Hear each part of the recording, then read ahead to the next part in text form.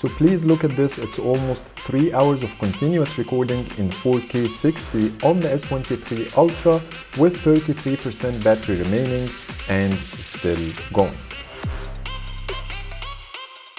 Hello everyone and welcome to the channel. One of the most annoying things about Android phones is the thermal management, and that's why they never beat the iPhones in recording high-resolution videos for a long period of time. But I think the S23 Ultra did set a whole new benchmark when it comes to performance and thermal management, so let's find out how. Let's start with the thermal management, and I will be using high-resolution video recording for this matter. I also included the 7 Pro to the test to give you an idea about the gap between another Android flagship and the S23 Ultra, and here are the conditions. Both displays are calibrated to produce the same brightness, which is 77% on the 7 Pro and about the same on the S23 Ultra. I'm using cellular data instead of the Wi-Fi at 4G connection, as the 7 Pro doesn't support 5G in the UAE. The display's resolution is Quad HD and the 120Hz refresh rate is activated.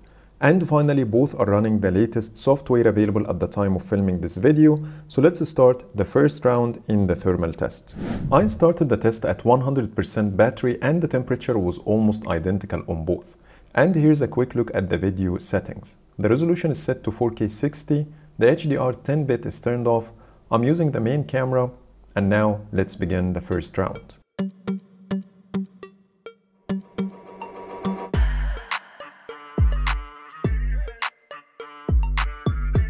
After 13 minutes and 10 seconds, the 7 Pro stopped recording due to overheating, and the temperature was 41.3 degrees Celsius, so it's out of the competition too soon, while the S23 Ultra is still going like a champ. At this point, my expectations for the S23 Ultra was to complete a maximum of 1 hour, and I will be grateful, but the phone kept recording, and recording. So guys, look at this, it's 3:24 in the morning, and the S23 Ultra is still recording in 4K 60. And look at this, it's almost 3 hours of continuous recording. So I'm not sure when it's going to die. Now we have 33% battery remaining from 100 and it's still going. The S23 Ultra reached an insane amount of time without any signs of overheating, like dimming the display for example. So after 3 hours exactly, I wanted to check its temperature, hoping that it won't explode at any point.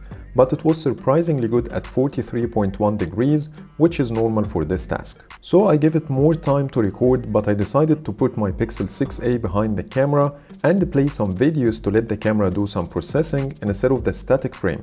But this didn't make any difference and it continued to record. Just below 4 hours mark, the battery went down to 6% and I did another temperature check and it was at 44.5 degrees. And at 4 hours exactly, the S23 Ultra decided to dim the display, but that's because of the battery, which was 5% at this point, not because of the heat. Then I decided to stop the recording myself once it reaches 2% to give it the chance to save the video file before powering off. So here's the moment of truth, and the phone is now at 2% battery, so I think this is more than enough to stop the recording. It's insane that the phone consumed the whole battery to record a 4 hours long 4K 60 video without thermal warnings. Now let's take it out of the tripod and take a look at the video file. Actually, the phone died before showing you the file size, so I had to charge it, and I'm so curious to see this. And let's take a look. As you see, we have a 130 gigabytes file. This is crazy. Actually, the phone didn't cut the video into small pieces, but it actually gave you one file of 130 gigabytes, which is slightly higher than half the storage of this phone. Now I'm very curious to see how this phone will perform at 8K 30 frames per second and also under direct sunlight in very sunny weather. So let's continue with the tests. The second test is to record an 8K 30 video under the same conditions. I did recharge the battery again to 100% and kept the phone to cool down, so let's see if it can keep up the same performance.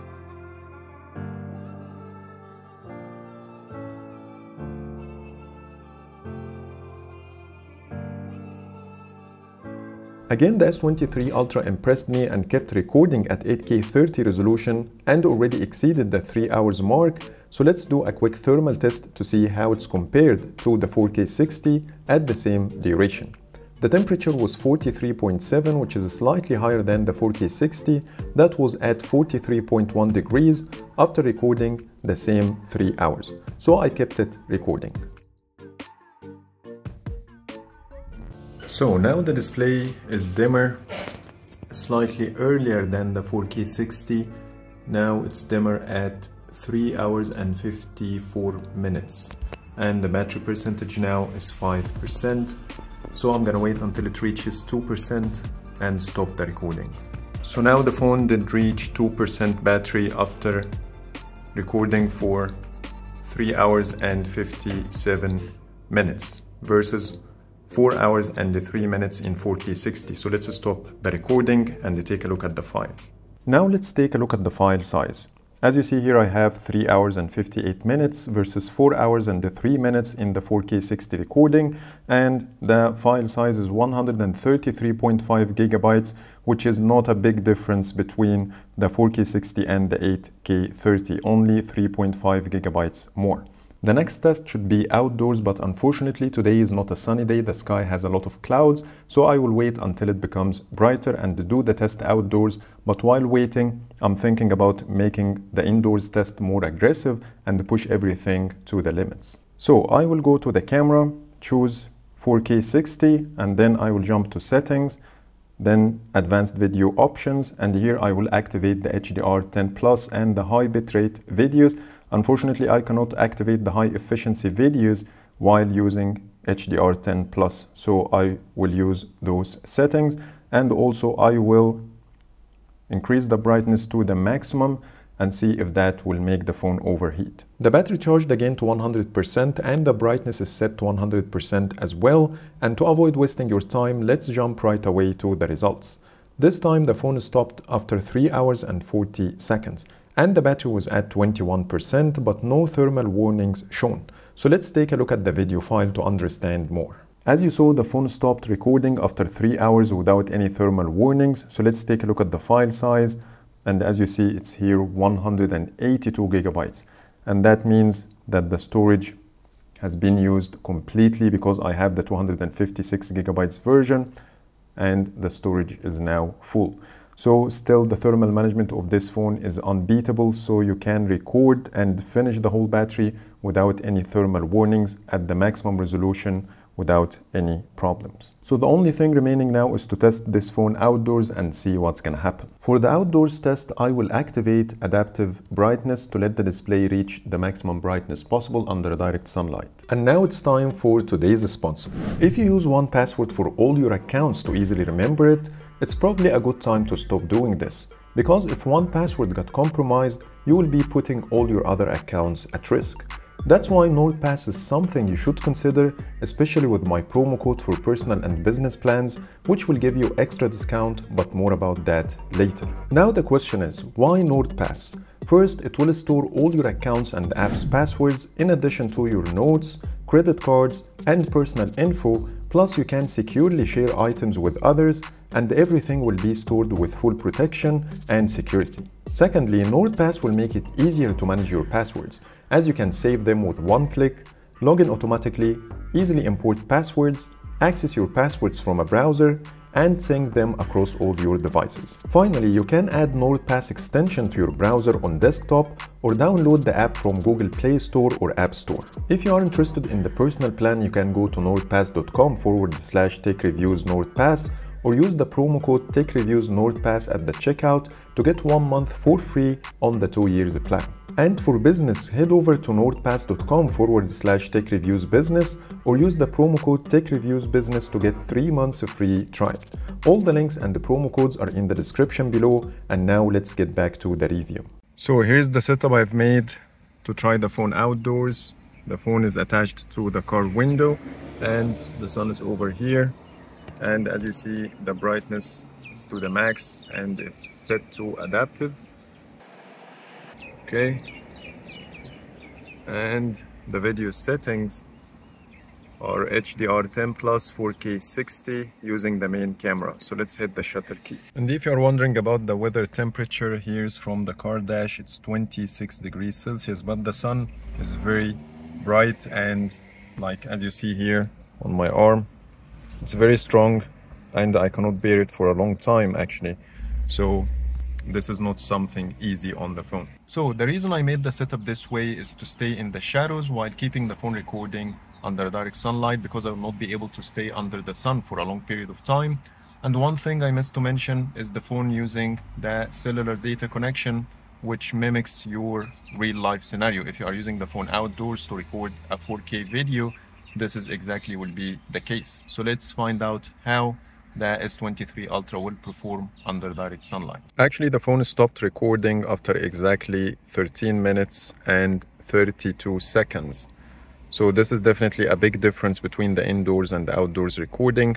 So I will also try the normal 4K 60 after it cools down, and I will try the 8K 30. So to give you also a clear idea about the timings you will get under extreme conditions. So now the temperature of the phone is reasonable. It's 33.2, which is the minimum I managed to get in this situation. And what I will do this time, I will turn off the HDR10 Plus video recording actually. So let's go to advanced video options, turn off HDR10 Plus, and also turn off the high efficiency.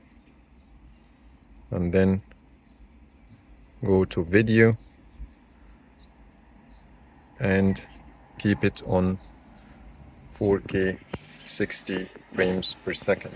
So at 4K 60 without HDR10 Plus, we got a 15 minutes and 20 seconds, which is about 2 minutes more than the one with the HDR10 Plus. So once more, I did let the phone to cool down, and the temperature is now 34 degrees, but this time I will crank up the resolution to 8K 30 and see how long it's gonna take. And finally, the results of the 8K 30 recording. We have a video of 16 minutes and 42 seconds. It's slightly longer than the 4K 60 because some clouds came in the way, which made it easier for the phone, but it's about the same average. Actually, the sun now is not as harsh as it used to be because there are some clouds. So I wanted to give the S23 Ultra one more test at 4K 60 without HDR10 bit and see how this gonna work. So now we're done with the final test under the clouds, and if you take a look here at the temperature, it's 53.2 and the video file is 21 minutes. So now it's time for the 7 Pro as a reference. I have here adaptive brightness enabled, I have the LTE connection activated, and the starting temperature is 33.5. I will start the test with the 4K 60 without HDR because at 60 frames you don't have this feature available, so let's give it a try. So at 4K 60, the 7 Pro stopped at a temperature of 41.4, which is far less than the temperature of the S23 Ultra. It seems like the 7 Pro has more aggressive safety features. And when it comes to the duration, it was only 4 minutes and 2 seconds. And here is the file information if you want to take a look at it. Now we are done with the whole thermal test, and there was a big gap between recording indoors and outdoors, but I was impressed by the S23 Ultra performance either way. But what's interesting here is how the phone tolerates the heat. So for example, after the first video, which was recorded at 4K HDR10 plus 60 frames per second, I took a screenshot from the temperature and it was 46.7 degrees, and then I recorded at 4K 60 without HDR10 plus, and the temperature was 52 degrees, which is a really high number. And finally I recorded the 8K and the temperature was 52.6 degrees. In comparison, the 7 Pro stopped recording once it reached 41.4 degrees, which is a very huge gap in how each phone tolerates the heat. So maybe that's why it recorded longer, but I'm really impressed by the outcome. Now it's time to test the performance. And here I was trying to push both phones to their limits by selecting a set of heavy tasks that can work together and see how each phone will respond to an extreme condition like this. So let's jump to the performance test and see the results. First, the conditions mentioned at the beginning of the video apply here, and you will see the screen refresh rate at the top left corner. And here's how the performance test will take place. First, no apps are running in the background. Then I will start a Zoom meeting. Then I will activate the screen sharing. Then go to YouTube. And then it shows a 4K video and set it to the maximum resolution, 2160 60p HDR activated, and then start playing and let the video play in picture-in-picture view. Then I will start the screen recording and finally open Asphalt 9. And I will keep doing this for 30 minutes. Right off the bat, the 7 Pro didn't have a good start. After just 1 minute once I loaded a race in Asphalt 9, everything became very laggy. So if you take a look at the video, you will see it lags a lot and it also stops completely for a few seconds, then plays again.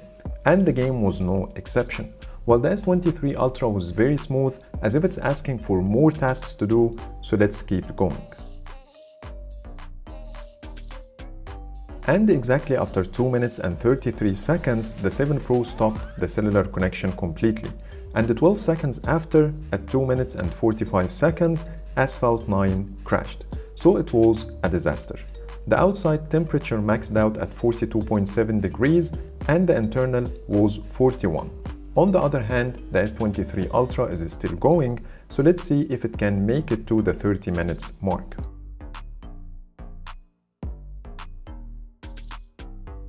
And finally, the S23 Ultra finished the whole 30 minutes without an issue.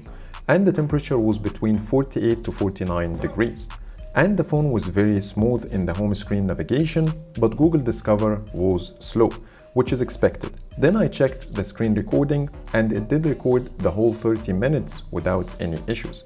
So that was a huge win for the S23 Ultra. Of course, this test doesn't represent any real-life scenario, but it shows how powerful is the phone, which in return will give you a faster performance and longer lifespan without the need to upgrade your phone. So that's pretty much it for today. That was my performance and thermal management test for the S23 Ultra, and I was really impressed by the efforts Samsung made in two of the most important areas to any smartphone user. And I wish to see the same in more Android phones in the future. But for now, thanks so much for watching and see you in the next video.